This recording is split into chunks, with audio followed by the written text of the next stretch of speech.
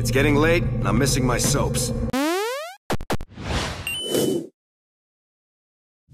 Hey, Max Scoville here for Rev3 Games, and I'm here to talk to you guys about Fuse.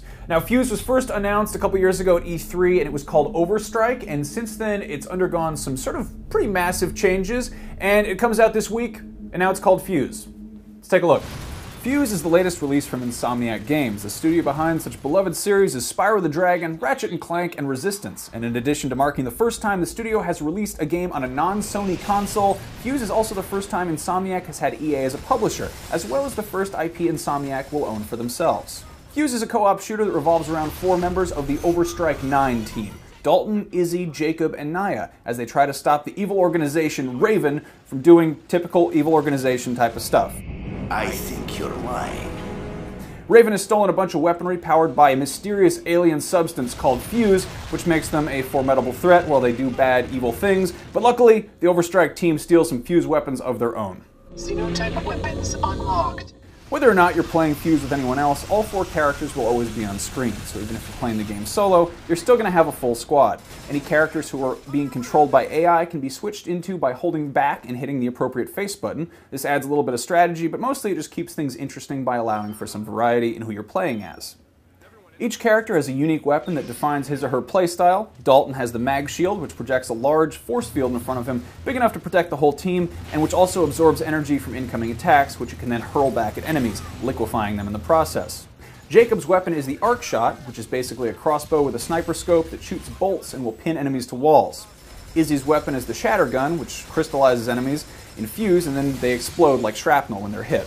Finally, Naya has the warp gun, which coats enemies in Fuse, until eventually sucking them into another dimension, leaving shockwaves in their place, which will hit other enemies, causing damage. In addition to the 4 Fuse weapons, each character can carry a second weapon and a sidearm, all of which are pretty standard guns with cool-sounding names.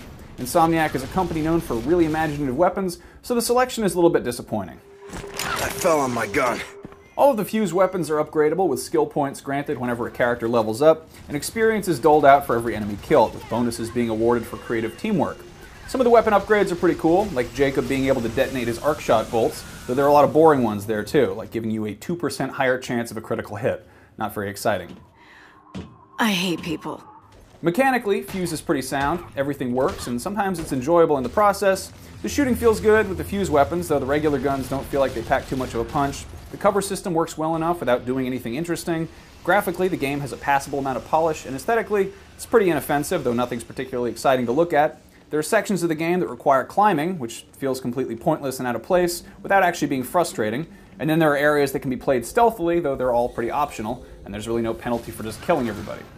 There are 5 chapters in the campaign, each in a different locale, but the vast majority of the gameplay is really nothing more than running from point A to point B and shooting all the dudes in between, occasionally stopping to hit a switch, get in an elevator, or climb a wall. The difficulty is relatively well balanced, aside from a couple boss attacks that involve one-hit kills. As a video game, Fuse is fairly competent across the board.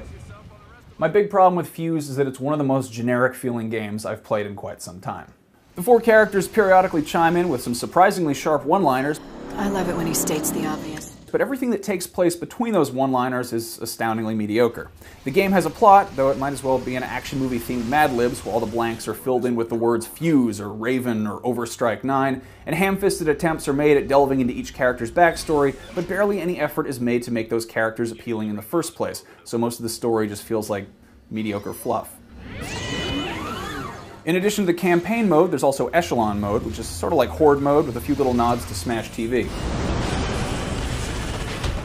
Surprisingly enough, I enjoyed Echelon mode more than the campaign, simply because it wasn't trying to pretend it was anything more than a silly arcade shooter.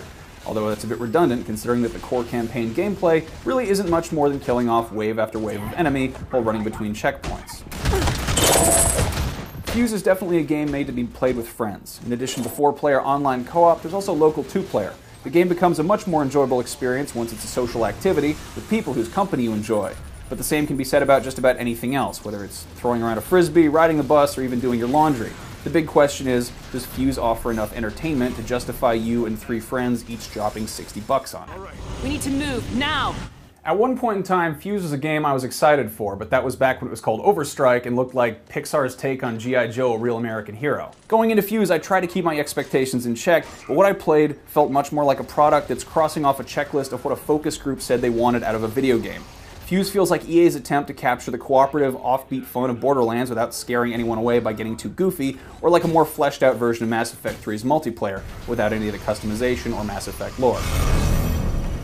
If Fuse had dared to get a little bit weirder, it could have been a really great game, but instead the most exceptional thing about it is how unexceptional it is in spite of the fact that clearly a lot of work went into it. Once again, Fuse is a totally competent and functional game. It is exactly one video game, and I'm sure that somebody out there is going to enjoy it, but I just don't think you'll be missing much if you skip this one. Fuse gets a 3 out of 5. Guys, if it's not too much trouble. So yeah, Fuse, kind of a disappointment. If you guys have any questions about it, be sure to leave them in the comments below. I'd be happy to answer any of that. Also on Twitter, I'm Max Scoville on there. You guys can check out the rest of our gaming coverage right here on Rev3 Games. Take it easy.